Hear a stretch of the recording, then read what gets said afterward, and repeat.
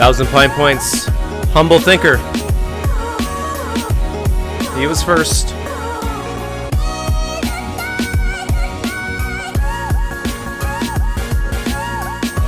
But the first shall be last.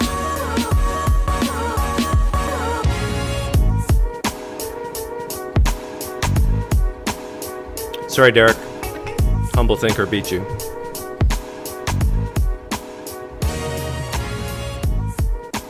I was feeling a little nostalgic tonight, so I wanted to watch William Lane Craig versus Christopher Hitchens, and I thought, hey, why not watch it together?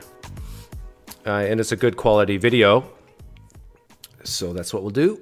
And also, in about, hopefully in under an hour, maybe 45 minutes, by the time we're done with this fun, Cam Spars will join me and we will talk about the results of a critical thinking survey that he came up with, and I helped a little bit, and we distributed it to many Facebook groups and various social media platforms. It was 3 critical thinking questions, and then the 4th question was a demographic question. If you're a Christian, atheist, Muslim, Hindu, and we had responses from almost, I think, every category, from Jews, Hindus, Buddhists, other. So yeah, it's so we'll post the results. Which demographic won?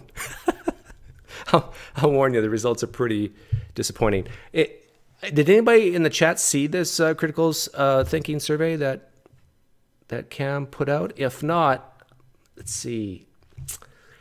Where is it? I wonder if I can put it in the...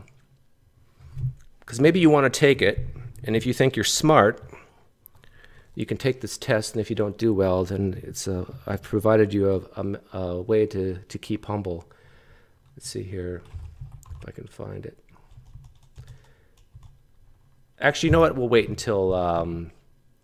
because I don't want you to spend the whole time. I want you to listen to Hitchens and William Lane Craig here. So how are you guys doing tonight? John Marcus, good to see you here. I appreciate you being here, because I think you're a Christian who thinks I'm lost, right? So it's good to see you listening to a lost person. But maybe I'm wrong. Maybe you're not the John Marcus I'm thinking of. Or maybe I'm mixing up names. Please share, Doug. Yeah, okay, let me get it from Cam instead of me trying to find it here. And then I'll post it. What I'll do is I'll put it in the, I think I can do this on the fly. I'll put it in the description box.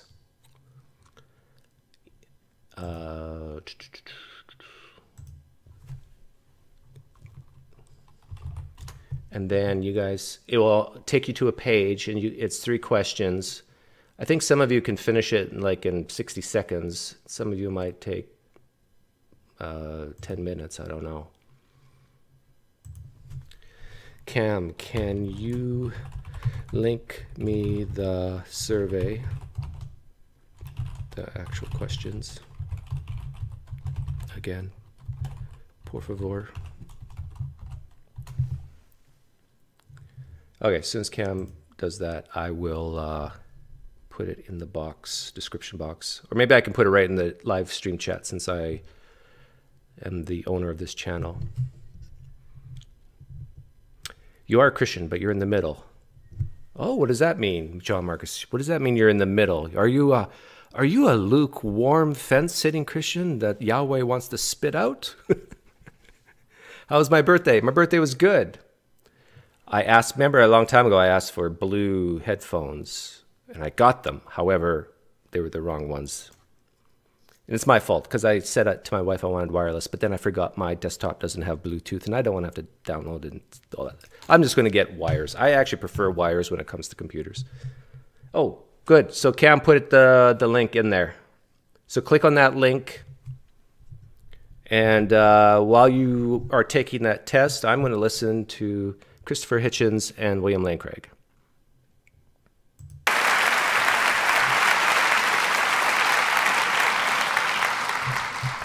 By the way, this happened on April 4th, 2009. this is a long debate, so I started it around 60% when they have like the 5-minute each rebuttals, and then they question each other, and then Q&A. So there's no way I'm going to try to listen to the whole thing. I think it's you'll correct me if I'm wrong, it's Tertullian, isn't it, who says something like, it's variously translated, credo quia absurdum, that the very improbability of the thing, the very unlikelihood of it, the unlikelihood that anyone would fabricate such a thing, for example, that a Jew could be brought to believe something so extraordinary, is testimony to its truth. I'm sure there can't be anyone who doesn't think that's a little too easy, a little too facile. I myself, for example, have followed the career of a woman known vulgarly in the media as Mother Teresa, an Albanian named Agnes Bojashu, a Catholic fanatic operating in the greater Calcutta area. And I watched every stage of her career as a candidate for, and then the recipient of, beatification and shortly canonization. The canonization will require, and as the Vatican demands, the attestation of a miracle performed by her posthumous intercession. And the miracle's already been announced. A woman in Bengal, fortunately already a devout Catholic, by pressing a medal of Mother Teresa to her stomach, made a tumor go away, or so she says. All the witnesses to this have since recanted. All the doctors have given a much better explanation of how she was cured, of the swelling and the growth and what the medicines were and so forth, but they're still stuck with it.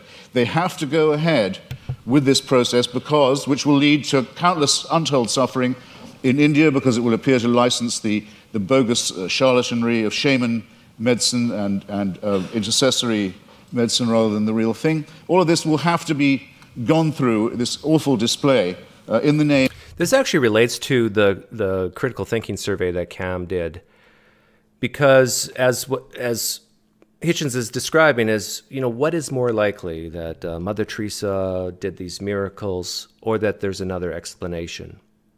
And it could be true that these miracles actually happened. But what kind of evidence would you need to overcome that improbability? And this is what these critical thinking questions get at, and why people like me and Cam, for example, think the evidence for the resurrection of Jesus is far, far from being even close to being sufficient to be believed. In the name of faith. And I just happen to have watched it at every stage, and I can tell you, it's depressingly easy to get a religious rumor started. You can count on an enormous amount of pre-existing credulity among illiterate, frightened, ill-educated populations. There isn't a literate, written down, properly attested witness of any real sort in the Gospels. This is a huge point, and this is a challenge I've issued to Christians many times, and they don't like it. And the challenge is, name one person who identifies himself in the first person, takes a pen, and writes, "I saw the risen Jesus." And in the New Testament, if you're a Christian listening, believe it or not, there's only one person who actually takes a pen, writes in the first person themselves, and says, "Hey, I saw Jesus risen from the dead, that he appeared to me." And that is Paul. And Paul even admits this is through visions. Everything he knows about Jesus is through visions and revelation. The Gospels don't count as any first-person eyewitness testimony. Now, Christians can say blah, blah, blah, blah, blah, but that's not how they did it back then. But the fact still remains, what I said is true. 1 Peter is probably the closest you'll get, but even then, Peter, if he wrote 1 Peter, says that he was a witness to the sufferings of Christ, but he actually doesn't say that he witnessed the bodily resurrection of Jesus. It is, and you may as well admit it and stick to it because it's what you're good at. It involves an act of faith. Second, on the matter of my moral question, yes, it's true that Doug Wilson said that tithing was something I couldn't do, but then, I'm not moving the goalposts here, I don't think I'd regard giving all my money to the new St. Andrew's Church as a moral act. The only challenge that I've had so far that I really couldn't get out of, I should share it with you, was I was told, well, you couldn't do this. You couldn't say, "Father, forgive them, for they know not what they do." No, but nor could you, as people of faith. You wouldn't dare. It would be blasphemy for you to do it. There's only one person who can do that even on your account. So with respect, ladies and gentlemen, I think both my challenges stand. It hasn't been shown that I couldn't be a moral person despite my unbelief, and it has certainly not been demonstrated that unbelief will guarantee you against, the belief will, I'll say it again, that unbelief will ensure you against wickedness.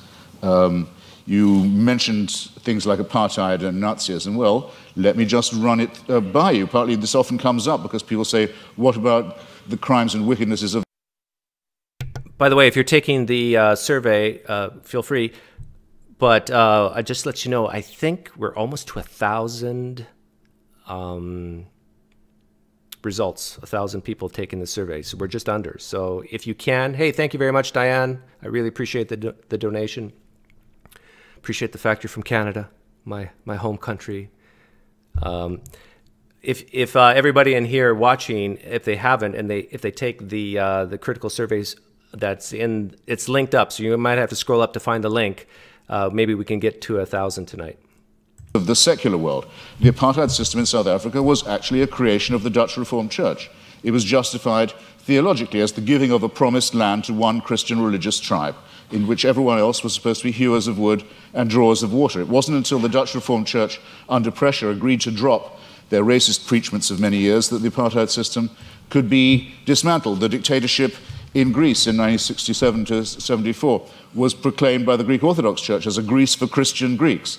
The Russian Orthodox Church at present, maybe this is one of the churches you don't recognize as Christian, I don't know, but it's currently become the bodyguard of the Vladimir Putin dictatorship in Russia. They are now producing, the Russian Orthodox Church, actual icons with halos around them of Joseph Stalin for distribution to extreme Russian nationalists and chauvinists for whom the church has become the spiritual sword and buckler.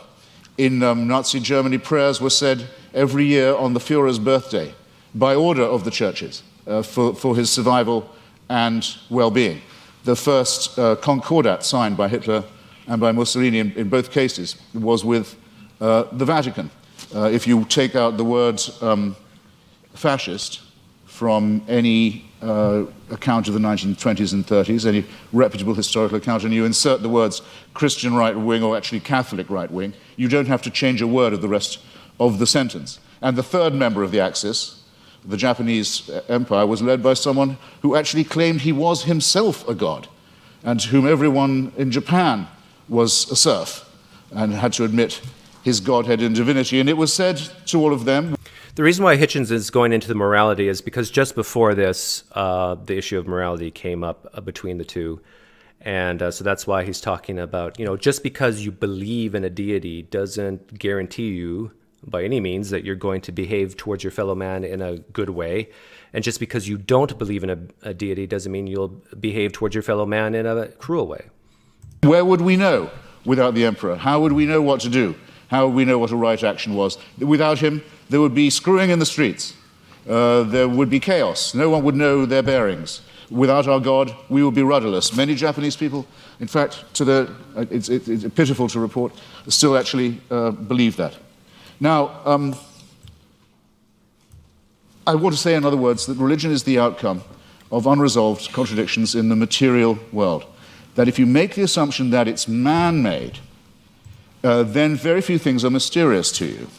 If you make the assumption that religion is man-made, then you would know why, it would be obvious to you why, there are so many religions.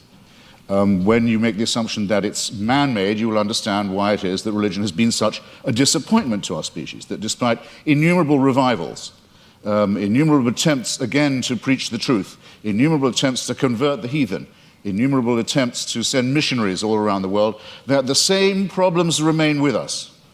That nothing is resolved by this, that if all religions died out... I've noticed a lot of people are talking about their favorite Hitchens debates. I like this one because I think it is a great example of how to handle a person who I think a lot of people believe is refined and well-read and philosophically adept. How you handle a person like William Lane Craig, and Hitchens does it beautifully here, and you'll see it coming up. Or all were admitted to be false, instead of, as all believers will tell you, only some of them are false. In other words, we're faced with the preposterous proposition that religion are either all of them true, or none of them true, or only one exclusive preachment is true. And none of these seem to me coherent, and all of these seem to be the outcome of a man-made cult. Assume that all of them were discredited at the same time, all of our problems would be exactly what they are now. How do we live with one another? Where indeed do morals and ethics come from? What are our duties to one another? How shall we build the just city? How shall we practice love? How shall we deal with the baser, what Darwin called the lowly stamp of our original origins, which comes not from a pact with the devil or an original sin, but from our evolution as well. All these questions, ladies and gentlemen, would remain exactly the same. Emancipate yourself from the idea of a celestial dictatorship, and you've taken the first step to becoming free. Thank you.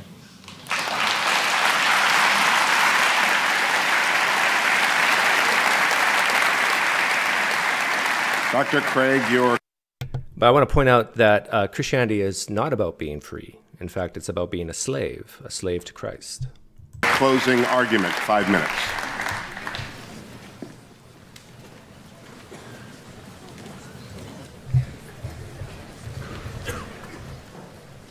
In my final speech, I'd like to try to draw together some of the threads of this debate and see if we can come to some conclusions. First, have we seen any good arguments tonight to think that God does not exist? No, I don't think we have. We've heard attacks upon religion. This is an important point, and I am a little sympathetic to this point. William Lane Craig, is we haven't heard any arguments to demonstrate or prove that God does not exist. So you have to remember the null hypothesis for a theist is that God exists, and you have to prove that he doesn't. So you really have to understand that is their null hypothesis. Whereas to a non-believer, the null hypothesis is no gods exist until you can demonstrate or prove otherwise. And so it's completely two different null hypotheses going on here. Christianity impugned, God impugned, Mother Teresa impugned, but we haven't heard any arguments that God does not exist. Mr. Hitchens seems to fail to recognize that atheism is itself a worldview, and it claims alone to be true, and all the other religions of the world false. It is no more tolerant than Christianity with respect to these other views. That's not the case for me, William Lane Craig. I basically say that I don't live my life like it's true. It could be true. I doubt it. I don't think it is. But I don't say that there can't be a God. Now, William Lane Craig would probably call me an agnostic at that point, but I call myself an atheist because I don't believe in any gods. Asserts that he alone has the true worldview, atheism. The only problem is he doesn't have any arguments for this worldview. I made a video a while back saying there are no good arguments for atheism, and I actually think that's, do I dare say, a clever way of talking to a theist. I've written that in many Facebook groups, in many live streams, Christian live streams, and they see Pine Creek's name, they go, oh, Pine Creek is here, they recognize the name, they recognize the channel, and I'll say, right in a Christian live stream, there are no good arguments for, and I capitalize F-O-R, for atheism. And they're taken aback, like, whoa, he admits that? But once you realize that, once you see that there's no good arguments for theism, you're left with that default position of not believing, of atheism, and this at least soft atheism. Just asserts it. So it seems to me that if you're going to have a worldview and champion it tonight, you've got to come to a debate prepared to give some arguments, and we haven't heard any. He did have an argument about evolution, but when I explained that, it actually turned out to be supportive of theism. Evolution actually provides evidence for the existence of a designer of the universe. So we've not heard any good arguments to think that atheism is true. What would an undesigned universe look like, William Lane Craig? True. Now, I presented 5 reasons to think that theism is true. And this is what God, or the God hypothesis, does give you. He asks, what does it give us? It explains a broad range of human experience, philosophical, ethical, scientific, historical, experiential. I find the attraction of the God hypothesis is that it is so powerful in making sense of the way the world is. For example, the God hypothesis explains the origin of the universe. Mr. Hitchens is... I just did a video. Okay, this video was made in 2009, and I showed a video, I don't know when that was, 2 weeks ago, 1 week ago, where William Lane Craig uses the deflationary theory of the universe for some reason, to help him believe in the second coming of Jesus. Don't ask me to explain it.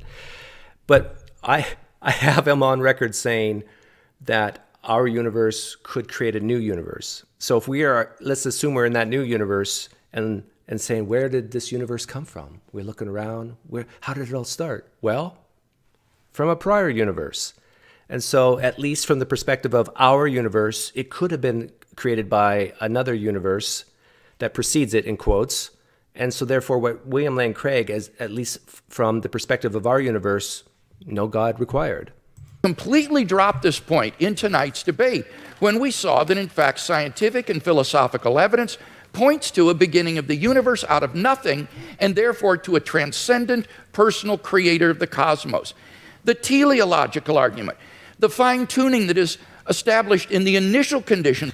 I've seen a lot of fine-tuning arguments. For me, the best way to talk about the fine-tuning argument is in one sentence, and that's basically, look, the fine-tuning argument is an argument for God, correct? And the theist says, yes, Doug, yes. I say, okay, so you're saying that God, symbolically fine-tuned all the dials for life, correct? Yes, Doug, that's about right. Are you saying God is now limited, that he couldn't have made the dials anything and still created life? Are you saying God doesn't have the ability to do that? Oh, no, God can do. It falls right apart. As soon as you admit that, it's very hard for a Christian to admit that God is limited to certain physical constants in order to create life. And if he's not limited, if he can do any physical constants and still create life like us, then the whole fine-tuning argument just fizzles. Of the universe, not to speak of in the biological complexity that then ensued. And again, Mr. Hitchens has dropped that in the course of the debate tonight. So we have a creator and an intelligent designer of the cosmos. Thirdly, the moral argument. We saw that without God, there are no objective moral values. Now, what William Lane Craig means by objective is God morals. Because William Lane Craig is on record. I have this on another video where he basically says that if there is no God, there is no objective morality, and that his God, not just any God, but his God is the source for that morality. That's what he believes. So not the Allah God, not the Vishnu God. It's his God that's the source of morality. So this just makes, it's almost a tautology. He's saying that without his God, there's no God morals. That just makes sense, of course. If you're defining objective morality as the morality that flows from the nature of his God, then if his God doesn't exist, then those morals don't exist. But it almost reduces down to silliness, because I don't think William Lane Craig would feel too comfortable having his whole moral argument viewed that way. Without God, there is no God morals. And here Mr. Hitchens has consistently distorted the argument. He's portrayed the argument as, how would we know moral values if we didn't believe in God? We don't need to believe in a tyrant in order to find moral values. Unbelief doesn't produce wickedness. That is all irrelevant. The point is that there is no foundation on a naturalistic worldview for the moral values and duties that we both want to affirm. And he agrees with that. This is what he says, and I quote. He says, our innate predisposition to both good and wicked behavior is precisely what one would expect to find of a recently evolved species that is half a chromosome away from chimpanzees. By the way, I think the older I get, the more I talk to theists over the years, the more I think I should use other animals as examples when talking about morality. Because you will see, I think there's people even listening to this right now who have dogs, pet dogs, who feel guilt Like you talk to them harshly when they just rip up your rug, and you can see them sheepishly crawl. Like animals can feel, in quotes, guilt. They can, what we would call help, care for other dogs and even humans. Chimpanzees and elephants and other higher mammals, they can do what at least looks like empathy and love and caring. What if we humans are the same way, Christians? What if we just exhibit the same behaviors as these other animals, and we just, because of our vocal cords, we verbalize it as love, empathy, and all these things? Primate and elephant and even pig societies show considerable evidence of care for others, parent-child bonding, solidarity in the face of danger, and so on. As Darwin put it, any animal whatever endowed with well-marked social instincts would inevitably acquire a moral sense or conscience as soon as its intellectual powers had become as well developed as in man. That is the It's too bad that William Lane Craig is losing his voice here. It's kind of hard to listen to. Biological explanation of morality. The problem is that that moral sense that develops in pig societies, chimpanzees, baboons, and Homo sapiens is illusory on atheism, because there are no objective moral duties or values that we have to fulfill, and that's what the theist... This is one thing I don't figure out. I can't figure out. Just because a God commands something, that still doesn't get you to the ought position. Like, why ought one obey God? Like, from a Christian perspective, the only thing they can say at that point is, well, it's because you ought to by definition, because he's the creator. They can say, for any answer they give, you can just say, so what? So what if he created everything? Like, if you can imagine that an evil God, would you obey that one? No, Doug. But if that's unrealistic hypothetical. You cannot get to an ought even with a creator deity who commands things. And then the second best answer they can give, I guess, besides by definition you ought to do it, is, well, he can roast you forever in eternal damnation, and that's really painful, Doug. That's probably actually the better answer. Can offer Mr. Hitchens. And so I want to invite Mr. Hitchens to think about becoming a Christian tonight.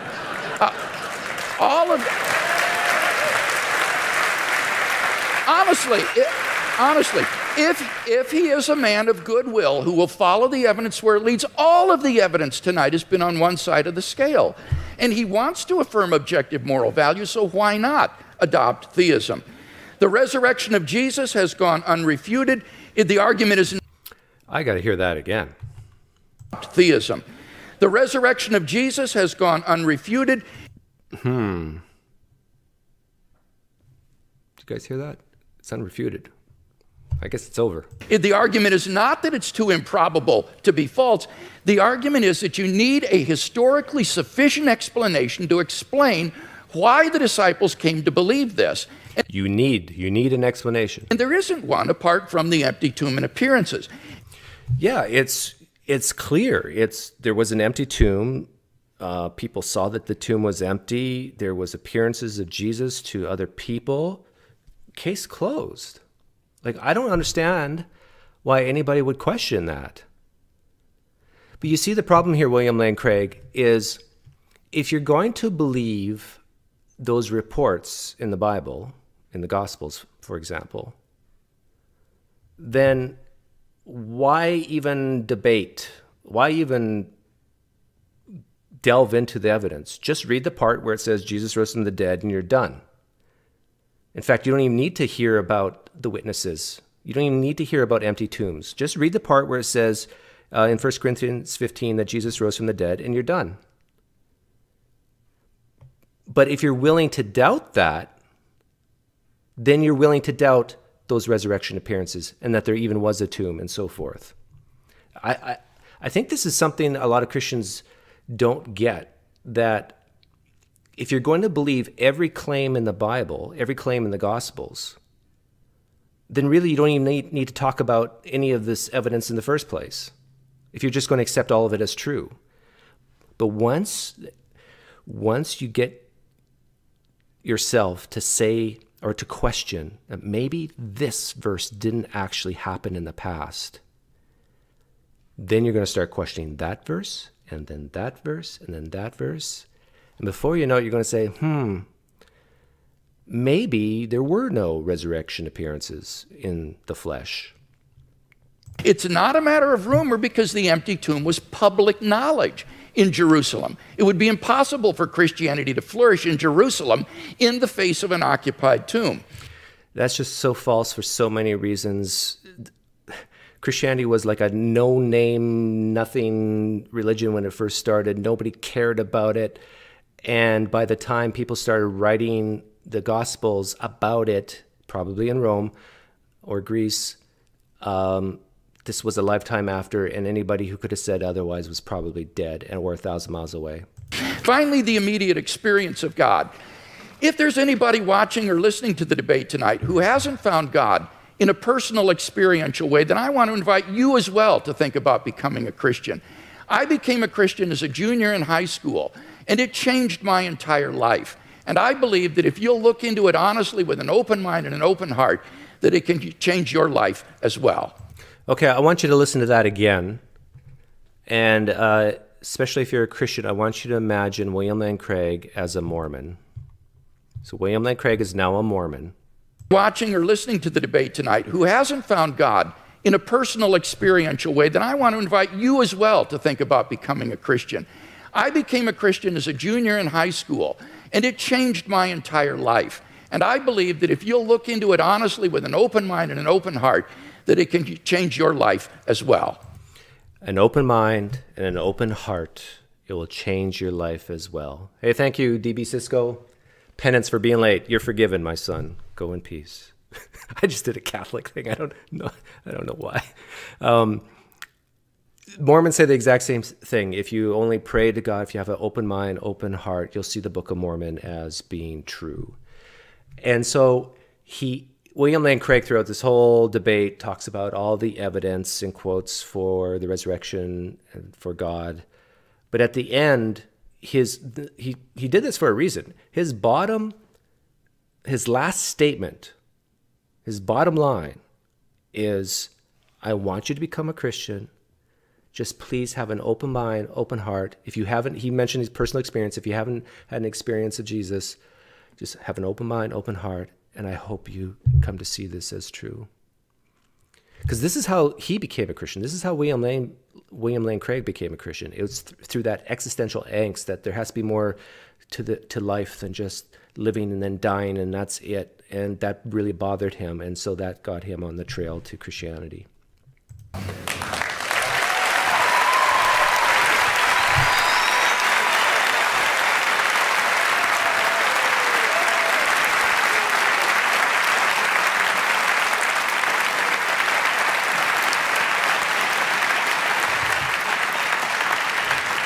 Mr. Hitchens has yielded his time, and therefore we move to question.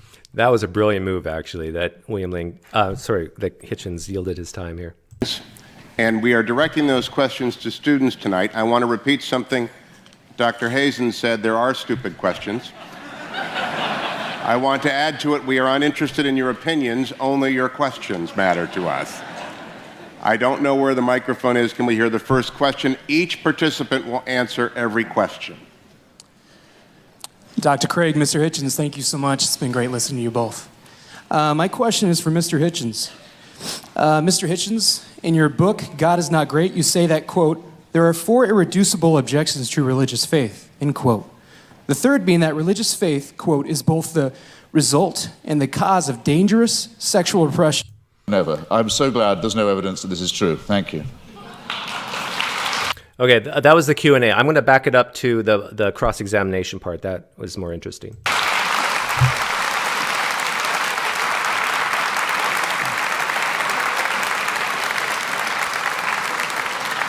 We now enter the period of cross-examination, which trial-like allows the questioner to pose and the answer only to answer and not to repeat the question or to dodge.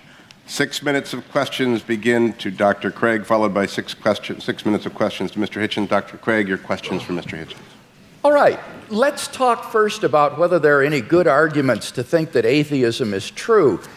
Now, it seems to me that you're rather ambivalent here, that you say, you redefine atheism to mean a sort of atheism or non-theism. That's what it means.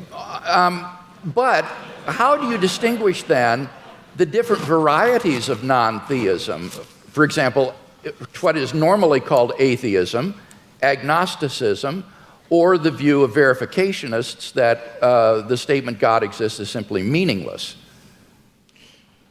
Well, I mean, there are different schools of atheism, as you say, but there's no claim I know how to make that says atheism is true, because atheism is the statement that a certain proposition isn't true.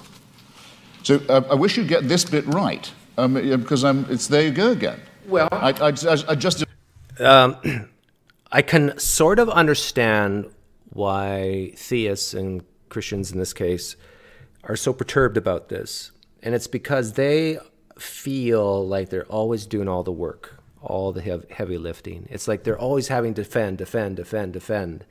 And all the atheists can say is, I'm not convinced it's true. And so a part of me empathizes with the Christian here. But I do think it is, since and here's another problem. The whole concept of God from the Christian point of view is just so clear. It's like, oh, this is what God is. This is who God is. But when you look at the whole world, there's so many definitions of God, it's some of which people like me are not even aware of. How can we have a positive disbelief in something we're not even aware of? So the whole point about soft atheism, whatever you want to call it, is that I just don't believe any gods exist. Now, I will take the positive disbelief stance on things that I've investigated, like Christianity, and I'll give evidence why I think it is not to be believed, or that the evidence is terrible, and so forth. So I will kind of help the Christian a little bit and say, I will take a little bit of burden. I'm willing to do that. Now, I'm not saying all atheists need to do that, but I'm saying I'm willing to do it. I'm willing to take the burden that Christianity is probably false. But I'm not omniscient. I could be wrong. Devoted a little time to this. I said, it is not in itself a belief or a system. It simply says you can get by better, probably, we think, without the assumption that no one who wants you to worship a god has ever been able to come up with a good enough reason to make you do it.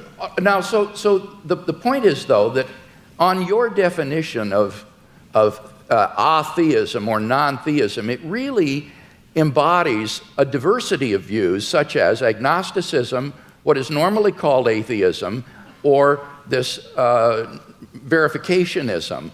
Now, which of those do you hold to within this umbrella of atheism? Are you an atheist who asserts the proposition God does not exist, or do you simply withhold belief in God in the way the agnostic does?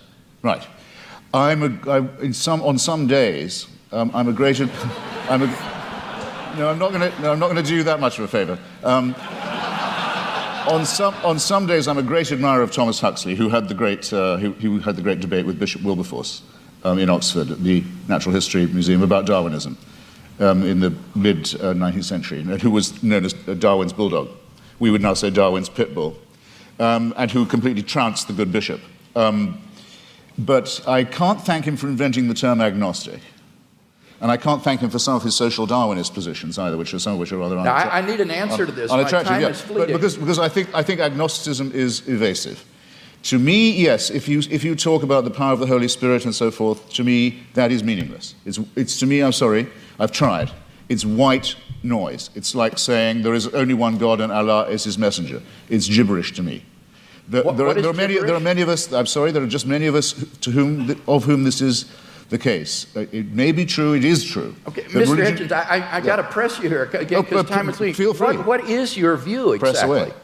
Do you affirm God does not exist, or do you simply withhold belief? I think once I have said that I've never seen any persuasive evidence for the existence of something, and I've made real attempts to study the evidence presented and the arguments presented, that I will go as far as to say, have the nerve to say, that it does not therefore exist, except in the minds of its, except in the Henry Jamesian subjective sense that you say of it being so real to some people in their own minds. All right, yeah, that it that's counts as a subjective. force in the world, yes. Okay, so you do affirm then that God does not exist. Now, what I want to know, and do you have any justification for that?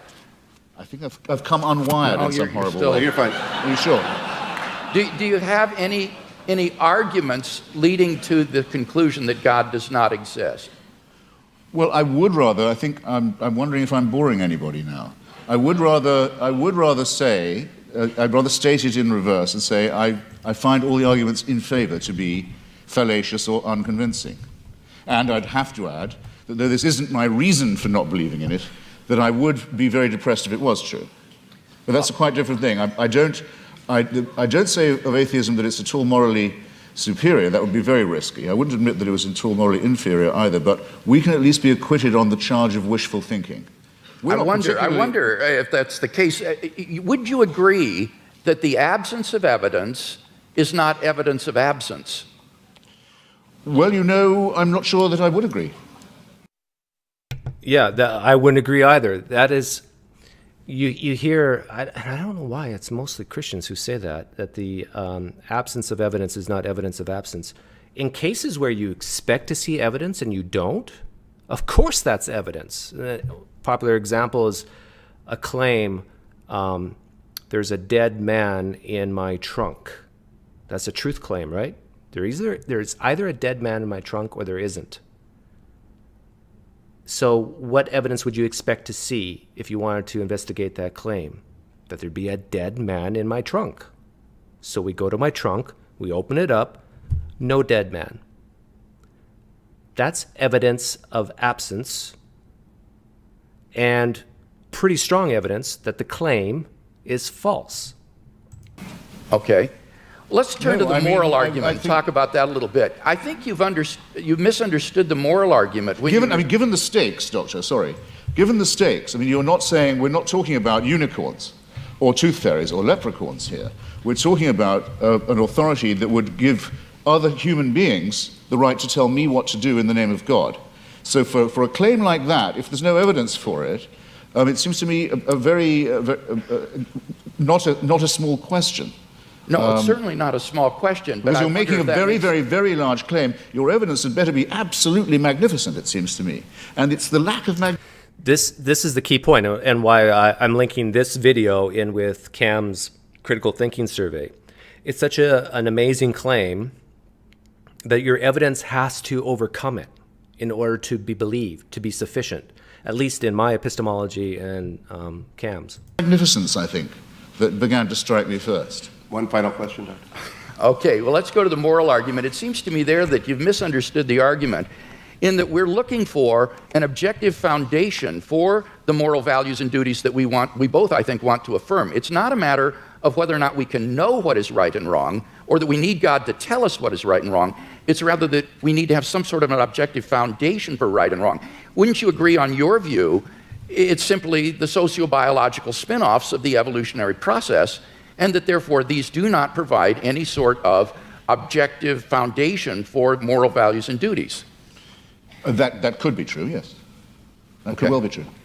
Yeah, I don't want to be too much of a reductionist, but it's entirely possible that it is purely... Yeah, and my advice is if you're talking to a person like William Lane Craig, you say, yeah, you're exactly right. If there is no God, there's no God morals. Because remember, people like William Lane Craig believe that the only source for objective morality is his God. He doesn't think you can get objective morality from Vishnu. No way does he believe that. That it's only from the outflowing of his God's nature. So, of course, that's just science, that if his God doesn't exist, there is no God morals. Evolutionary and functional. One wants to think that there's a bit more to one's love for the fellow creature than that. But it doesn't add one iota of weight or moral gravity to the argument to say, but that's because I don't believe in a supernatural being. It's a non sequitur. Mr. Hitchens, your questions for Dr. Craig. Well, I'd like to know first. Okay, now what Hitchens does here is priceless. Because remember, Dr. William Lane Craig, sophisticated, well-read philosophically, knows all the arguments for God. And watch how Hitchens handles that. Because, and I must admit that I've used the same strategy because it kind of, well, you'll see. First, you said that the career of Jesus of Nazareth involved a ministry of miracles and exorcisms. When you say exorcism, do you mean that you believe in devils too?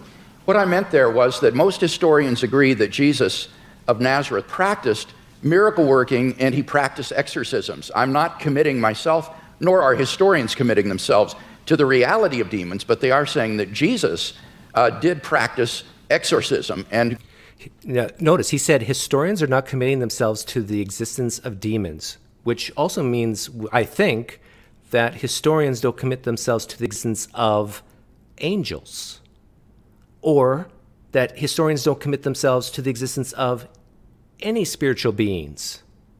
he practiced healing. So you believe that Jesus of Nazareth caused devils to leave the body of a madman and go into a flock of pigs that hurled themselves down the Gadarene slopes into the sea? Do I believe that's historical? Yes. Right. That would be source. He believes that it's historical, even though he just said that historians can't, by the historical method say that this happened. He believes that demons came out of a person and went into a flock of pigs. The well-read, philosophically minded William Lane Craig. Sorry, wouldn't it, though? No, it would be an illustration of Jesus' ability to command even the forces of darkness, and therefore an illustration of the sort of divine authority that he was able to command and exercise. This, as I say, is illustrative of this unprecedented sense of divine authority that Jesus of Nazareth had, that he even could command the forces of darkness and that they would obey. So whether you think... Forces of darkness. Here we have a PhD talking Star Wars language. he was a genuine exorcist or that he merely believed himself to be an exorcist, what is historically undeniable is that he had this radical sense of divine authority, which he expressed by miracle working and exorcisms. Right. And you believe he was born of a virgin? Yes, I believe that as a Christian. I couldn't claim to prove that historically. That's not part of my case tonight. You can't prove the virginity of Mary, William Lane Craig, but you can prove the resurrection? Is that what you're saying? Is that what I'm hearing? But I as a Christian, I believe that. And I know you believe in the resurrection, but... Yes, as a matter of biblical... Hitchens talked over William Lane Craig there, but what he said was important. Let's see if I can hear it. In the resurrection, but... Yes, as a matter of biblical... Oh, you notice he said that I think has better evidence. I'm not sure if he said the word better, but he's saying, William Lane Craig is saying, I cannot demonstrate historically about the virgin birth, but the resurrection I can. I find that very interesting. Biblical, what shall we call it, consistency. It's said in one of the Gospels that at the time of the crucifixion, all the graves of Jerusalem were opened, and all the tenants of the graves walked the streets and greeted their old friends. It makes the resurrection sound rather a commonplace in the greater Jerusalem area. It says, that's in the Gospel of Matthew, and that's actually attached to a crucifixion narrative. That's what it said. It says at the time of the crucifixion. Yes, that's right. At the time of the crucifixion, it says that there were appearances of Old Testament saints in Jerusalem at the time. This is part of Matthew's description of the crucifixion scene. Do you believe that? I don't know whether Matthew intends this to be apocalyptic imagery or whether he means this to be taken literally. I've not studied it in any depth, and I'm open-minded about it. You haven't studied this in any depth, but yet you've studied the resurrection in depth? That's interesting, William Lane Craig. Like, think about what William Lane Craig's saying here. He's saying this could be some type of imagery, that the tombs were opened and the dead came out of their graves. But he doesn't stop to consider that maybe the bodily resurrection is some type of imagery, some type of story, to give some maybe moral message or religious message of some sort. Why does he not accept that claim that the dead came out of the graves, but he does accept that there was resurrection appearances? Maybe just because there's more independent sources and only Matthew says it? And if so, that he's starting to use the historical method, but then you got the problem of the synoptics are not independent, at least mostly not. and that they all borrow from each other. We don't know who wrote them. They don't critique their own or state their own sources. Like the whole, if he's going to go down the historical method road, he has to be prepared for smart historians to say, look, we have very low confidence that any of this is true. There's only a few key things that New Testament historians agree on. I'm willing to be convinced one way or the other. You see, the reason I'm pressing you is this because, I mean, we know from Scripture that the pharaohs, the magicians, could produce miracles. In the end, Aaron could outproduce them. But what I'm suggesting to you is even if the laws of nature can be suspended and great miracles can be performed, it doesn't prove the truth of the doctrine of the person who's performing them. Or would you not agree to that? Not necessarily. I think that's right. So somebody could be casting out devils from pigs, and that wouldn't prove he was the Son of God. I think that's right. In fact, there were Jewish exorcists. The only point that I was trying to make there was that this was illustrative of the kind of divine authority that Jesus claimed, especially since he didn't cast them out in God's name, or he didn't perform miracles by praying to God. He would do them in his own authority. So that Jesus exercised an authority that was simply unheard of at that time, and for which he was eventually crucified. Unheard of at that time? He exercised an authority unheard of at that time? I kind of doubt that. I think there were many people at that time who said that they're exercising the authority of a deity. Because it was thought to be blasphemous. Well, it was thought to be blasphemous to claim to be the Messiah, to be exact. I mean, the people who got the closest look at him, the Jewish Sanhedrin, thought that his claims were not genuine. So remember, if you're resting anything on eyewitnesses, the ones who we definitely know were there thought he was bogus. But, okay, I think I've got a rough idea, assuming you make that assumption of his pre-existing divinity, that it's a presuppositionalist case, I can see what you're driving at. Well, no, I'm not I've got another question for you, which is this. How many religions in the world do you believe to be false? I don't know how many religions in the world there are, so Well, could you name... All right. Fair enough. I'll see if I can't narrow that down. That was a clumsily asked question, I admit. Do you regard any of the world's religions to be false? Do you regard any of the world's religions to be false preaching? Yes, I think, yeah, certainly. Would you name one, then? Islam. That's quite a lot. Pardon me? That's quite a lot. Yes. Do you think it's moral to preach false religion? No. So religion is responsible for quite a lot of wickedness in the world right there. Certainly. Right. I'd be happy to concede that. I would agree with that. So if I was a baby being born in Saudi Arabia today, would you rather I was me or a Wahhabi Muslim? Would I be? Rather be what? Would you rather it was me? It was an atheist baby or a Wahhabi baby?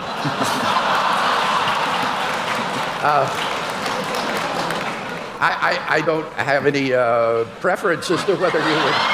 Good. As bad as that. Okay. William Lane Craig just admitted that preaching a false religion is an evil, immoral thing to do, yet he won't take a stand that he'd rather have someone be born into an atheist family versus a Muslim family. Because the atheist is not preaching a false religion, are they? Are there any? I mean, I've only got a few seconds. It's a serious question. I shouldn't squander it. Are there any Christian denominations you regard as false? Certainly. Could I know what they are? Well, I'm not a Calvinist. Notice Hitchens asks, is there any Christian religions that he deems as false? And he answers Calvinism. You regard as false? Certainly. Could I know what they are? Well, I'm not a Calvinist. For example, I think that certain tenets of Reformed theology are incorrect. I would be more in the Wesleyan camp myself. But these are differences among brethren. These are not differences on which we need to put one another in some sort of a cage. So within the Christian camp, there's a large diversity of perspectives. I'm sure there are views that I hold that are probably false. But I'm trying my best to get my... He says, I'm sure there's some views that I hold that are probably false. How would you figure that out, William Lane Craig? Which of your beliefs are false and which aren't? Do you have any system, any guides, any markers, any way at all for you to say, maybe no one saw the resurrected bodily Jesus? How would you figure that out if that happened to be the truth? My theology straight, trying to do the best job, but I think all of us would recognize that none of us agree on every point of Christian doctrine, on every dot and tittle. Before Mr. Hitchens succeeds in launching another series of religious wars among Christians, let's get to the responses. 7 minutes are each. Dr. Craig. So the question I have to myself about that is, why do you think Hitchens, or why do I think Hitchens asked that question about Dr. Craig? Which religions, do you believe in false religions? Which ones and why? Are there any Christian religions or cults that you think are false, and why? He's with, maybe he's not doing this directly, but he's kind of hinting at the outsider test for faith there. Like, why do you think people believe in the same God you do, but have a completely different take on it? One that you would say yourself, William Lane Craig, is evil and is false and is destructive. Why have this concept of God? How can you be so confident in your view that you have the right belief? And William Lane Craig even admitted that he could be wrong on some of his beliefs. Why the confidence in yours when you admit that you don't believe all the other various Christian sects and denominations, that they might be false, or that they are false and yours isn't? Wouldn't you expect that if a God existed and really loved you and really wanted people to know the truth, that he would make it clear to his creation? I think that is strong evidence that the beliefs are so varied amongst religions, and not only that, even within a religion, that pretty strong evidence that this is man-made stuff. Okay, Cam, if you're in the chat, come on in. Actually, let me open up my Appear. So we're going to talk about a survey that Cam did, and we're going to provide the results. I think we're probably pretty close to 1,000 entries. It was a critical reasoning test. Cam, come into Appear. And we'll show the questions, hopefully, and show the results by religious affiliation or no religious affiliation. Let me get rid of this.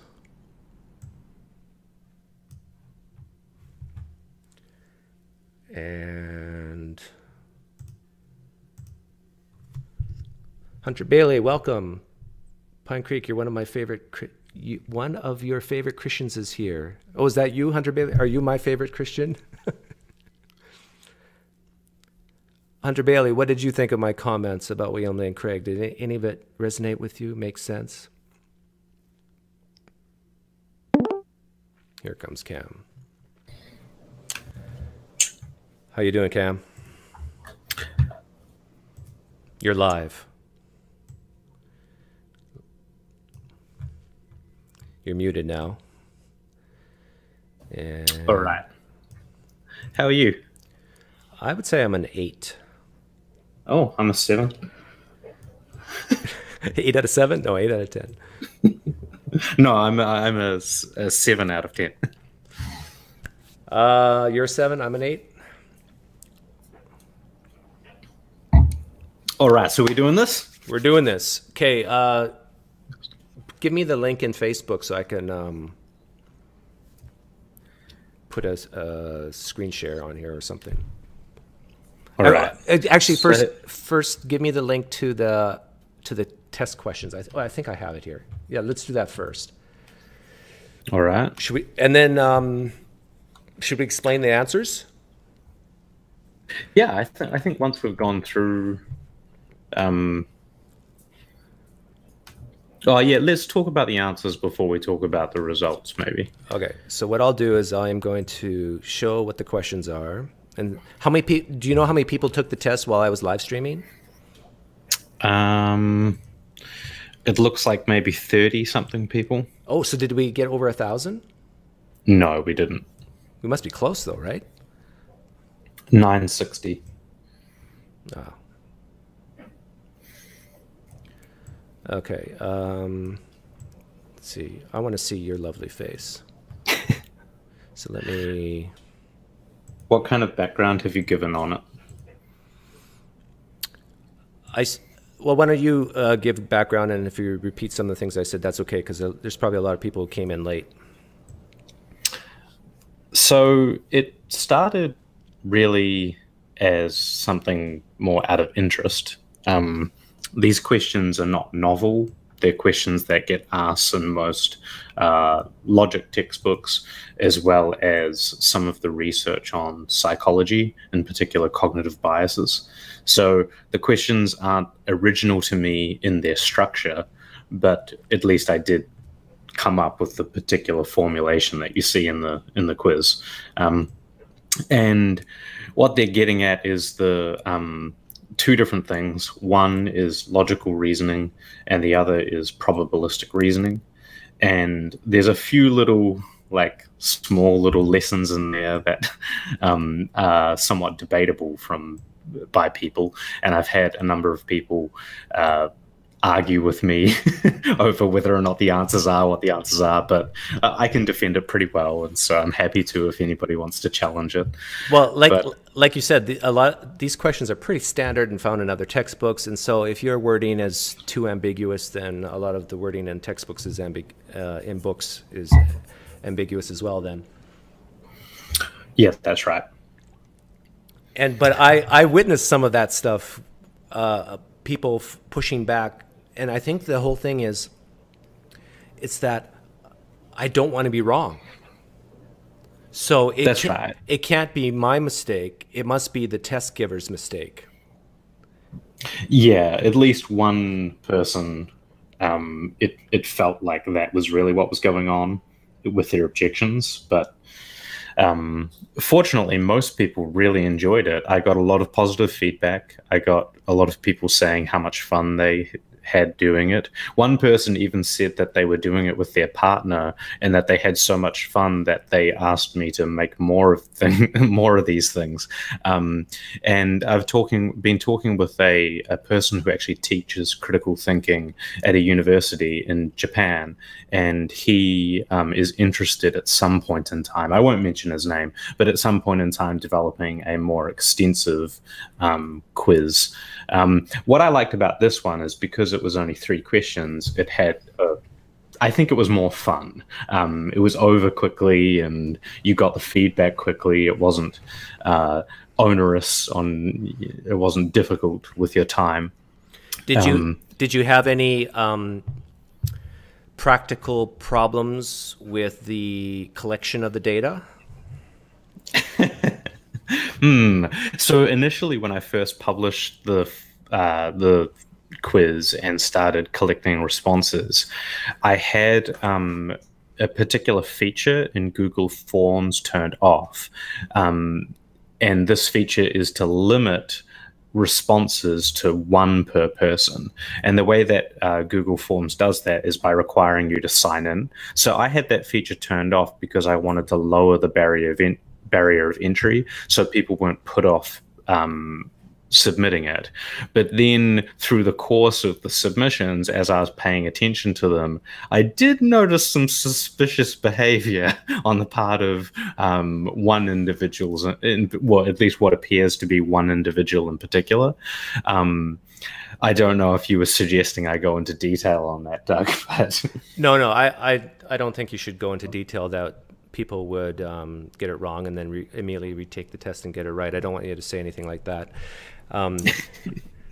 Okay, so let's go through the... So anyway, the short of it is that after I started noticing some abuse of it, in particular, some people who were quite clearly submitting it just like over and over again, I then turned on the feature that made it so you had to sign into Google, which is a bit of a bummer, but... Yeah. Okay, so why don't you go through the questions and give the right answers? Sure thing. So question 1 here, the idea behind this is testing your ability to understand an argument, in particular its structure, its logical structure. And so logically valid is this concept in logic where if the premises are true, then the conclusion follows. And so a question like this is difficult to answer because it's not really asking what you think it might be. What you think it might be asking is which one sounds reasonable, which sounds like a kind of a reasonable argument, or that it would have like a reasonable conclusion. And you can see at the first answer here, if the moon is made of green cheese, then the sky is green. The moon is made of green cheese, therefore the sky is green. You can see with this that, I mean, we all know that the sky isn't green. But the moon is made of green cheese. And we all know that the moon isn't made of green cheese. And so it just sort of like, it feels wrong. But if you look at the structure of it, it's actually using an inference rule called modus ponens, which is commonly used. And while the premises of this argument, in particular, the if condition, the if premise, and then the second premise that the moon is made of green cheese, while those things are both false, the logical structure of the argument is valid. Yeah. And so modus ponens is basically, if you have an if-then statement, it works forwards, but not backwards. That's right. And so if we get to the second one here, it actually makes this error of, which has come to be called affirming the consequent. The reason why it's called that is because the second part of the statement, the then it is raining, that part is called the consequent of the argument. And the first part, the if the ground is wet, that's called the antecedent.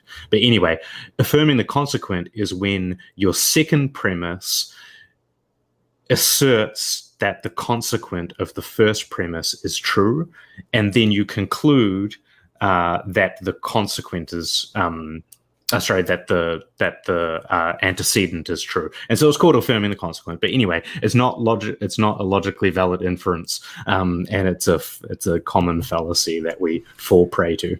And we're going to very soon, after we go through these 3 questions, we're going to show what percentage of people got each question right or wrong, and I think off the top of my head, still over half of the people who took the test got question 1 wrong, but we'll look into that.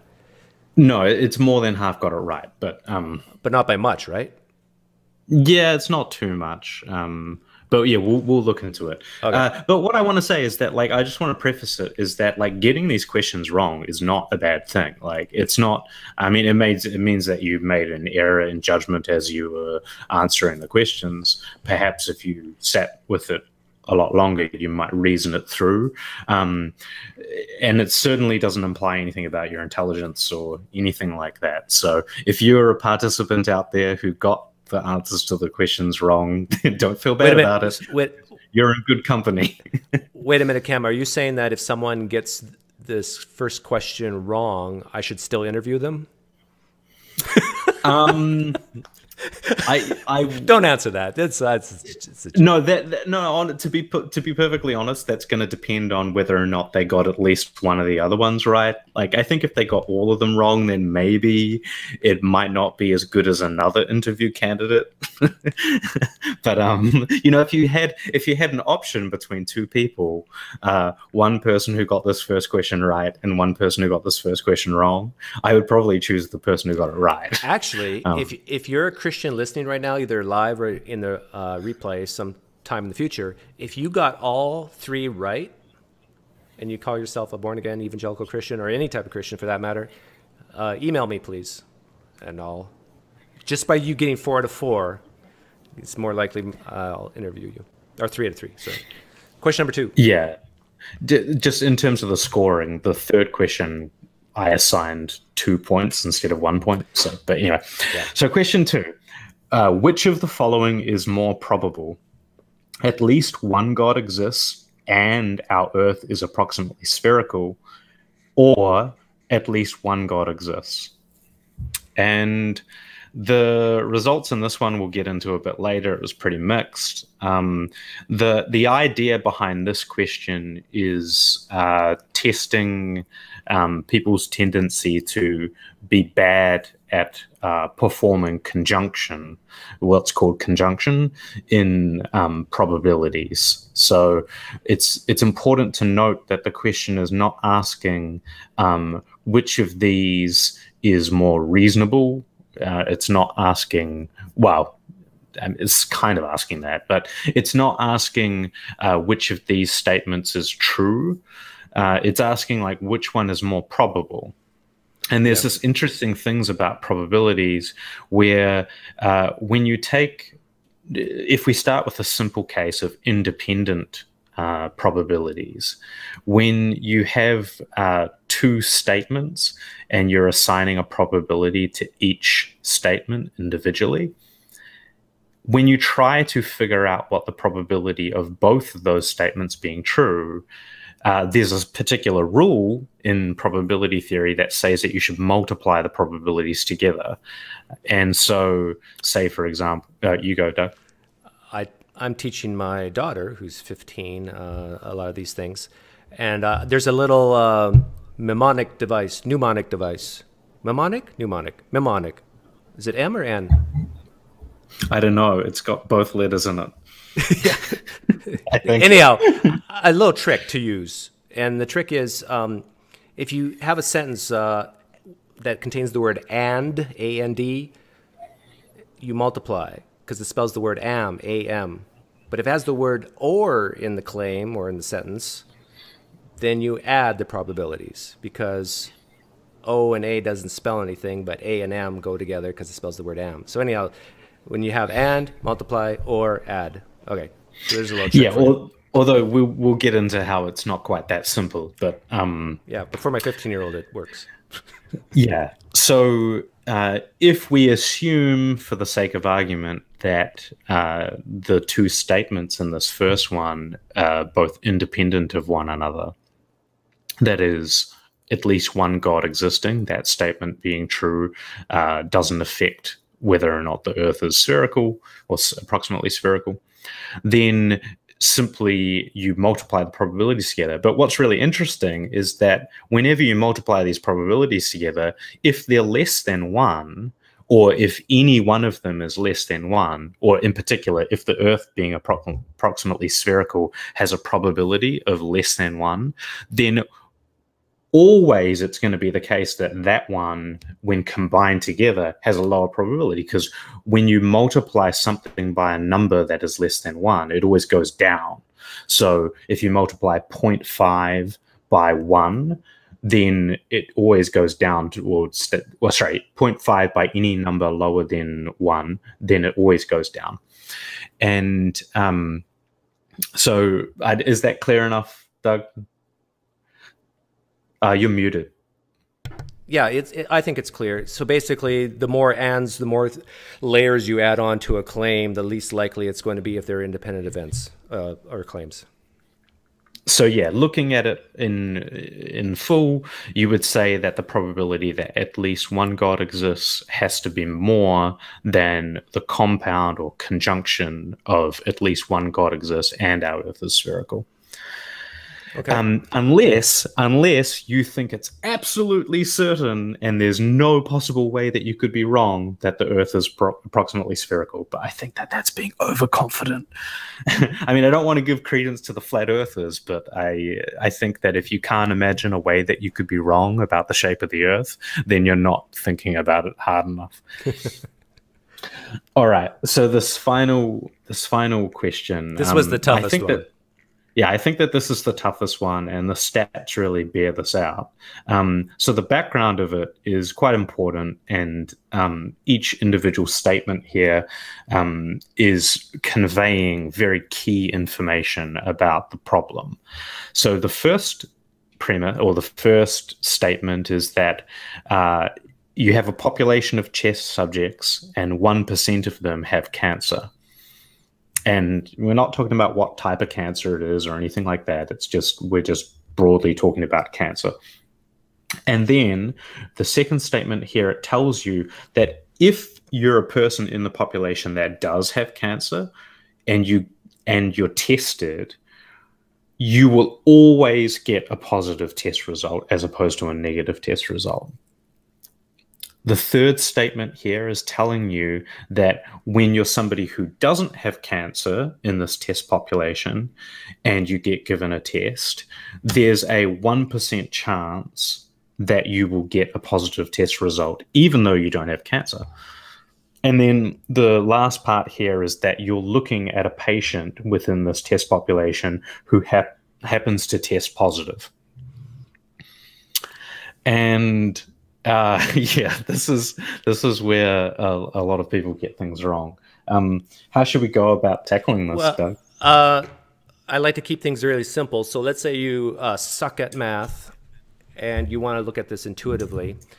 We know that 1% of the general population has this type of cancer. But you're given new information that this person tested positive for cancer. So we have new information that should increase the probability of cancer. So that, I think, without doing any math, your intuition should say the answer should not be 1%. That's right. So now you're left with 99 and 50. Now this is where it gets a little trickier. Now I have a way that I think about it, but I do think about it in terms of odds. So I can give what will probably be a slightly more intuitive way than odds. Okay, go ahead. So it's to imagine the following. Imagine that there's a room, and in that room are 10,000 people. Okay? Mm-hmm. And of those 10,000 people, 100 of them have cancer, right? Because that's 1%. Yep. Did I do the math correct? Yeah, but what should we just say 100 people instead of 1,000? Or No. It works out better if it's 10,000. So 10,000 people. 10,000 or 1,000? No, 10,000. Yeah, 100 people. You're right. Yeah. And so there's this 100 people within this population of 10,000 in a room that have cancer. And that means that there's 9,900 that don't, right? Right. Okay. So everybody is given a test. Imagine, just hypothetically, everybody's given a test. This cancer test. This cancer test. And what's going to happen is that every one of those 100 people who got the test, what's their result going to be? It's going to be that they tested positive for that cancer because they That's have right, that cancer. But also that's what the problem state is, that there's no false, like false negatives or false negatives. That confuses people. Just say anybody who has cancer, which is 100 of them, will test positive. They always test positive. They always test positive. Yeah. But of the other group, the 9,900, all of those people are also given the test. And what test result did they receive? Well, 1% of that 9,900, they got a positive result, right? Because we said that when a patient doesn't have cancer, that's the 9,900 group, they test positive 1% of the time. So that's 99. It ends up being 99. So what ends up happening is if you remove all of the other people from the room who don't test positive, so they got a negative test, and you just leave the people in the room that tested positive, you have 100 of them who tested positive and they have cancer, and 99 of them that tested positive and they don't have cancer. So if you pluck any one individual out of that room, what are the odds at random? What are the odds that one of those individuals will have cancer? And of course, it's going to be around 50-50, right? Because you got 100 versus 99. That's if you do 100 divided by 100 plus 99, it's effectively like 100 over 200 and 50-50. It's slightly more than that, but ever so slightly. It's almost 50-50. This is this is the way I described it to my daughter. So basically, you can have cancer or no cancer. Now, what do we know before we do any testing? What do we know? We know if we had 100 people, there would be one person with cancer, 99 with not. But now we get new information. The information is that we have 100% of the people who take this test, who have cancer, will test positive, 100%.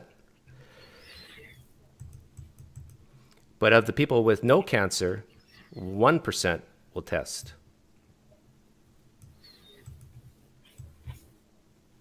I shouldn't do it that way. No, it's 1%. All you have to do is multiply these two things. 1 times 100 is 100.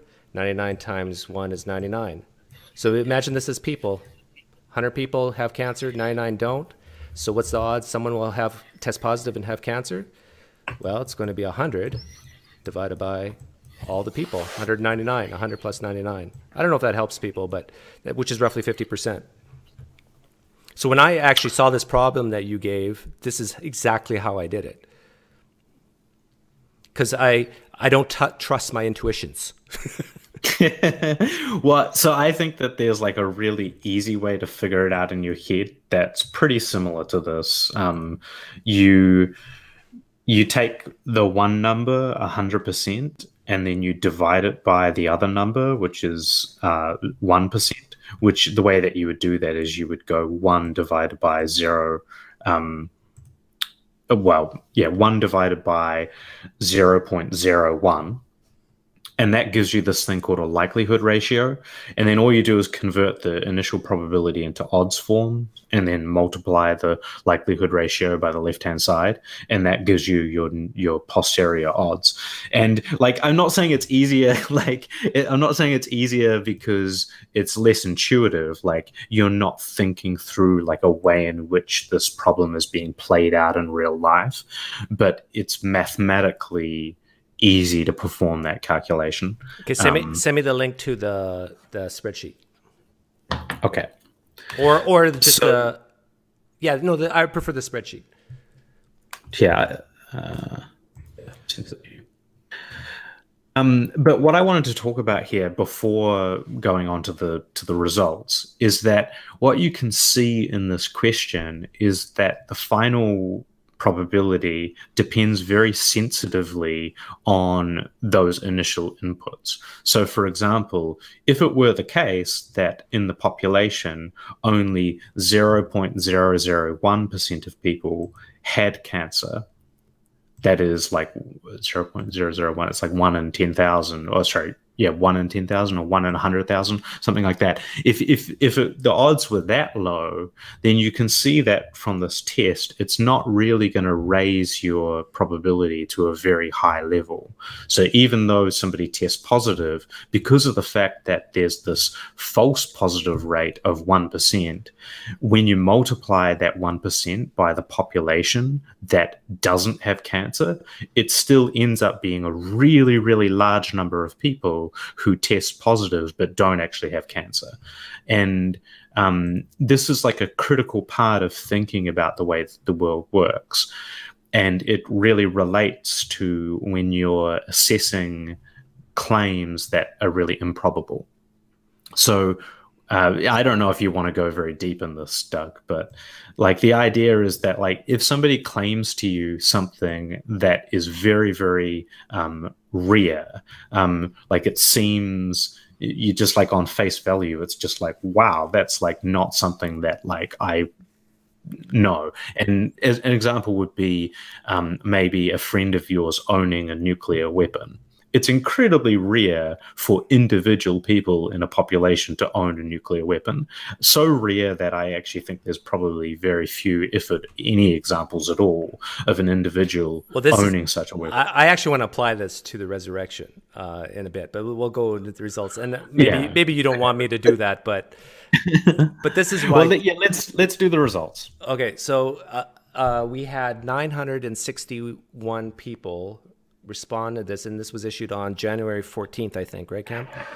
So that sounds right. So, and why is it mostly atheists? It's because Cam and I are probably more active on Facebook groups in atheism, which was posted. People probably know Cam and I better in those groups, so maybe they're more willing to maybe participate. I don't know.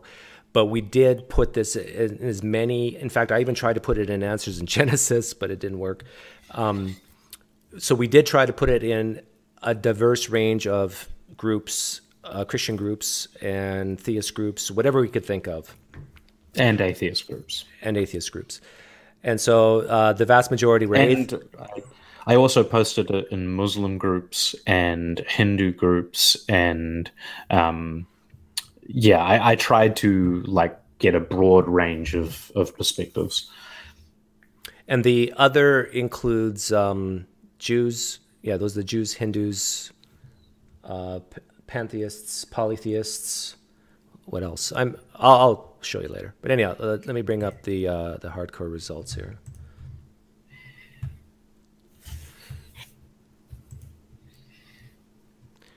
Should we let people predict what they... No.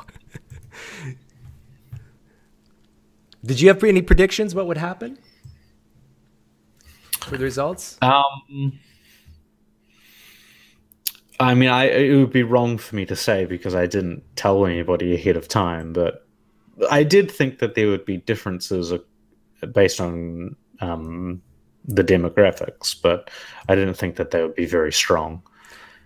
Well, my prediction was that everybody would do poorly. Yeah, I thought that too. So the research of folks like Daniel Kahneman and Tversky and all of the other people involved in the psychological research of heuristics and biases, they provide a lot of background information that demonstrates that the following few things are common problems in reasoning, which were being tested in this particular case. One of them is like the ability to understand logical validity and arguments, logical syllogisms. The other is the ability to understand what's called conjunction and probability, which has come to be, the inability to understand it has come to be called a conjunction fallacy. And then the final thing is the inability to understand how base rates affect outcomes of statistical testing. And this has come to be called base rate fallacy or base rate neglect. And all of those three things have been studied extensively in the psychological literature. So going into this, we had like a pretty good background knowledge suggesting that a lot of people were going to get these things wrong because they just do. Yeah, so it looks like naturalists had the highest score, but there's only 25 of them. Basically anything below 30, statistically they say 30 is the minimum you need for a representative population sample, but even that's probably way too low. So a naturalist got, on average, 3 out of the 4 questions right. Remember, there's only 3 questions, but the last question was so difficult, we scored it as worth 2. So out of 4, naturalists averaged 3. Second place was the atheists, 2.06. Then we have Christians, 1.9. Muslims got 1.68.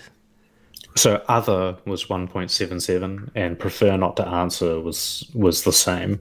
So, and those are both above Muslim. But like Doug said, if you're seeing here these totals, we're getting there's almost no way to tell anything about a population from asking 2 pantheists to answer.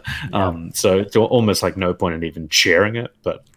So what this number of 1.55 is basically the average of each category. But since so many categories had very few responses, I took the weighted average here, which is 1.97, which is a failing grade. So out of 961 people, on average, people failed. Question number 1. So I would just look at these numbers, the weighted average. Question number 1, 71% got right, approximately, which is basically the one, if the moon is made of green cheese, then, what is it? The sky is green. Then the sky is green. Yeah, the moon is made of green cheese, therefore the sky is green. That is, that was the correct answer. Question 2 was, God exists and the earth is a sphere, or God exists, which one is more probable, which is more likely? The correct answer was that just God exists. And just over half it's pretty close to just guessing that one. Yeah, but this one, only 34% got it right. Well, and something to note here, which I think is really important, is that the percent here, I think, is going to depend sensitively on the number of options available in the quiz. And the first two questions, they only had 2 options available. So if you think of it just like you're flipping a coin and using that in order to answer the survey, there should be like around about 50% chance that you're going to get it right. Whereas on the final question, we're looking at 3 different options that were made available to answer. So a 33% would be what the chance result was. And what we're seeing here is the weighted average is like slightly above chance. Yeah, and my cousin Leon made a good point. He noticed naturalists scored the highest. And his point was, well, you have to be pretty bright to even know what a naturalist is. and so... it kind of skews the... Yeah, it's a bit of a biased selection there. But you decided to go with all these various categories so you could just cause more problems in tabulating? I think at the time I was making it, I was trying to be comprehensive. I mean, obviously this isn't comprehensive. One category that I missed that I actually would consider to be a separate category from all is agnostic. And I never sent this survey to my friend Steve McRae because I think he would have wanted to crucify me as a result of it. But I do see agnostics as being like a genuinely distinct category, and I suspect that many of the people who fall into the other category are actually agnostics. Did you have an agnostic drop-down box option? No, I didn't. And this is the thing, is that, I mean, a lot of atheists consider agnostic and atheism to be things that aren't mutually exclusive. So you can use agnostic as like a modifier, right, which pertains to a knowledge claim about either theism or atheism. But within the like philosophical literature, it's not really used that way that commonly. Well, everybody knows that. Everybody knows that agnostics are functional atheists, anyhow. Functionally, yeah, exactly. Okay, so I want to relate this to why this matters, and some practical examples for things I do on my channel. Let me make me bigger here and raise me up. Do you want to be on the bottom or top? No. I prefer the bottom. So, for example, when I'm talking to theists about the Kalam cosmological argument, and I hear them say, well, the God is the creator God who's the first cause, and then they start adding things like disembodied minds and omnipotent, omniscient, omnipresent, and outside of time. You notice how I'm using the word "and" over and over. This is similar to Cam's question about what's more probable, that a God exists or that a God exists and the earth is a sphere. Now, the Christian might say that these are dependent events, not independent events. But what do you think I'm right to say? Once you start layering on more and more claims, that the probability that this God exists overall decreases, does it not?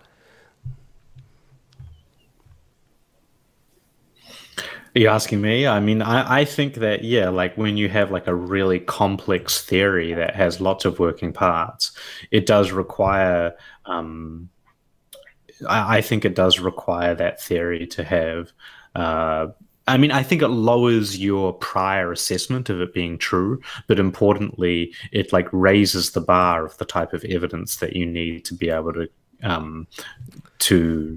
believe it.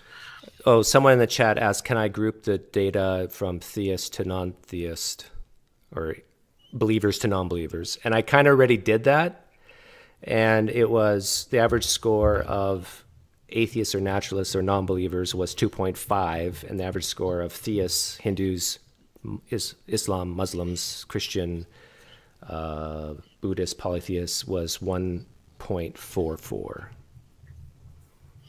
Although that's difficult to, because it seems like the naturalist category is probably impacting that assessment quite a bit, because That's true. The naturalist was like way above it was almost a whole point above the You're right. other top score. You're right. It's not, that's not weighted average. But yeah, so getting back to how this could apply to some of my interviews. So things like the cosmological argument, yeah, I think once you start layering on different attributes, different claims about the deity, the overall probability goes down. Like I've heard a lot of Christians say, well, Doug, even if it's 50-50, you shouldn't be so quick to say you don't believe that no God exists because it's 50-50, right? But it's deeper than that, because the claims that most people make, most, not all, but most people make claims about their God that are so convoluted and have so many and statements to their claims that not only do you have to believe this God is a creator God, but is outside of time, is part of his nature, and has a mind and is personal, that's part of his nature. And you got to keep stuffing things into the claim. Well, yeah, and I think that taking it off of such a metaphysical proposition as God's existing and moving it on to something a little bit more practical, like a question about history, what we do as humans, I think that we're quite a storytelling species, and I think, are more readily convinced by things presented to us in a storytelling narrative. We tell stories about ourselves, and we obviously tell stories about the past. But when you have like a historical claim, the more bits and pieces that you add on to that historical claim. So, for example, if we're looking at something in the Gospels and we're considering, Jesus, he not only did he, multiply loaves, but he also walked on water, and he also had a special transfiguration and all of these extra details that we add on to it. It's important to notice how in the absence of strong evidence supporting those things independently, we actually see the probability of all of them being true and taken together going down. So for a biblical literalist who wants to maintain that everything in the Bible is true, it's important to note that you're actually really you're adopting a very high burden for yourself there on the basis of that. Okay, and this is, yeah, I agree with what you said there. But this is how I would apply question 3, which is the question of the cancer patients. And just like I had cancer or no cancer, we can go resurrection or no resurrection. And just like we had prior probabilities of what percentage of the general population has cancer, and in that case it was 1%, what percentage of people who die stay dead? It's pretty high, right? Or another question, which is, I think, very similar, is how often does God have the desire, assuming that God exists, how often does God have the desire to raise humans from the dead? At particular points in history. Okay, so let's say, assuming that God exists, if we look at the billions of people on the planet who have existed, let's be really generous and say our prior is that 1% of people actually resurrect, which is of course way too high, and 99% of people who die stay dead. Even God exists and could raise them, but 99% of the time God chooses not to raise them from the dead. Okay, now we can start looking at the evidence one by one. And so what's the biggest, strongest evidence that Christians say for the resurrection? They'll go to the minimal facts, which is like 4 pieces of evidence. But if we were to take one of them at a time, probably the No, they don't use the empty tomb anymore. I think the resurrection appearances are the things that they think are most important. Okay, so resurrection appearances. I mean, assuming we all agree that Jesus existed and that he died and was crucified and things. So just like the cancer situation, we have this test. The test is whether or not you have cancer. And 100% of the time, if you do have cancer, the test will be positive. So what would be the test here? The test is that if Jesus did like 100. Yeah, you go.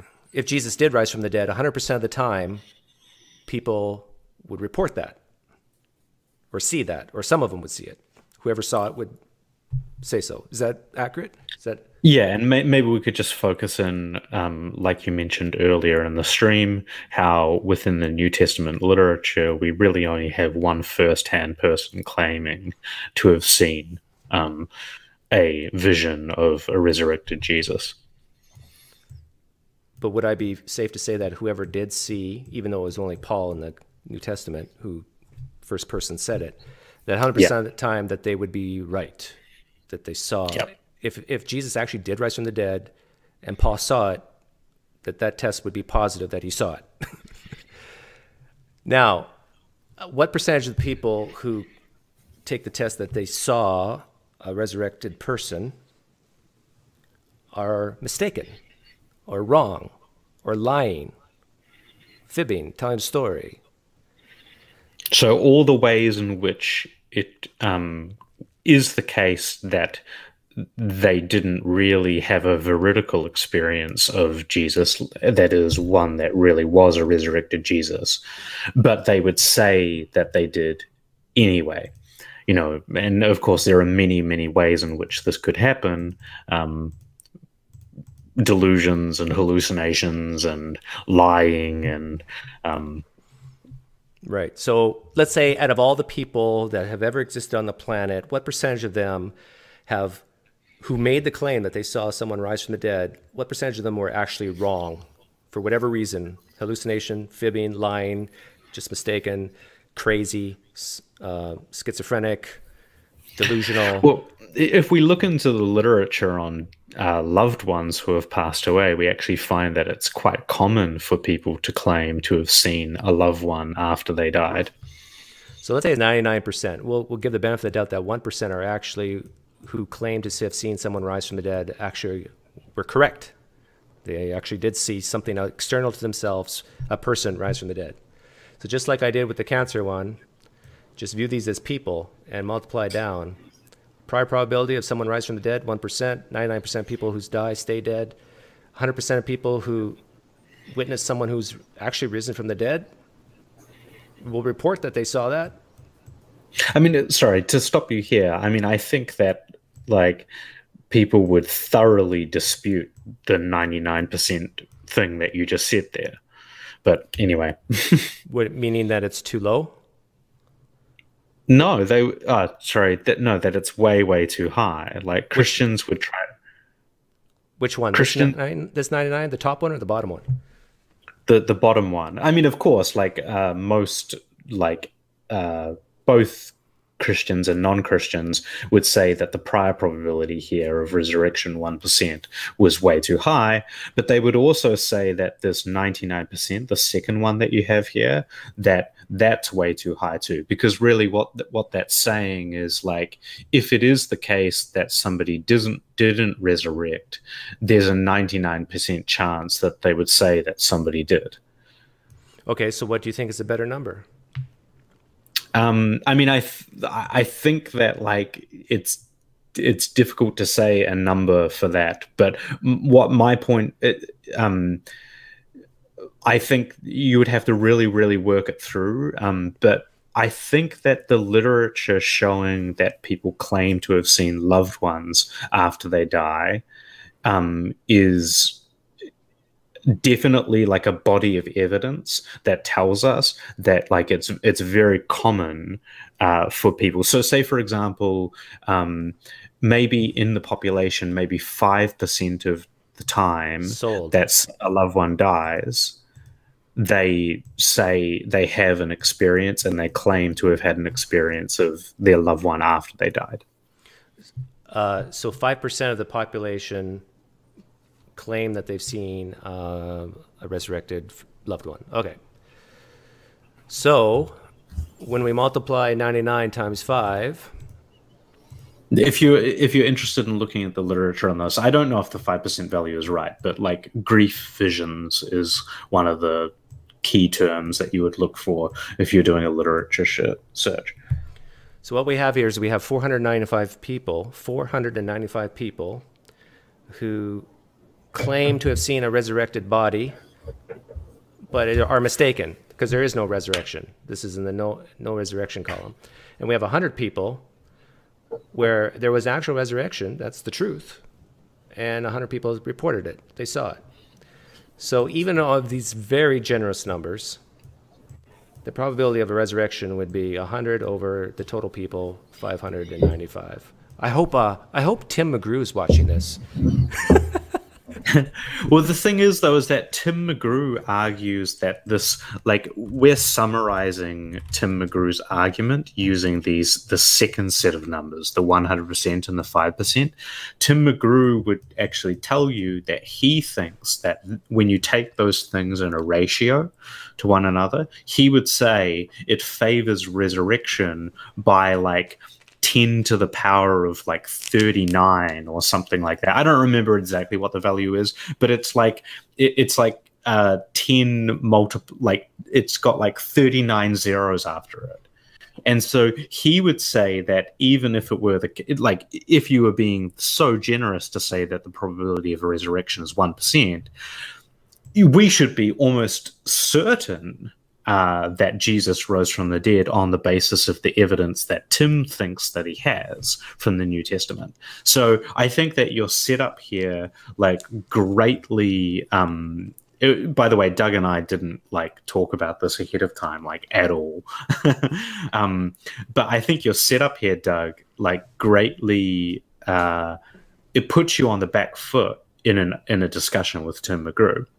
Because if the type of likelihood ratio you're arguing for is the one that you just wrote down on the paper, then Tim McGrew would not only dispute that, but he would also say that if you assume the probability of resurrection was 1%, you should become a believer, Doug.